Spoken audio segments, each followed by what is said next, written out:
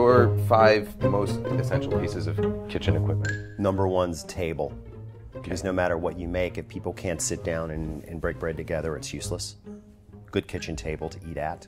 A knife you really like to use, sharp preferably, unless you like dull knives. I have this spoon that I just gravitate towards the spoon all the time. It's like a talisman for me. You need something that is special for you. And its significance is strictly mental comfort. Something that people very rarely think about, light.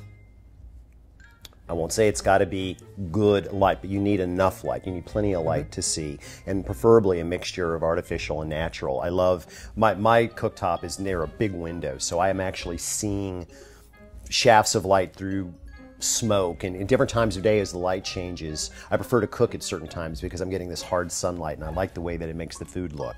I don't care if it's a gas cooktop or a grill or a fireplace. People that cook somehow in their life with fire are different, and I like it. I think that the primal element of fire is something that one must reckon with.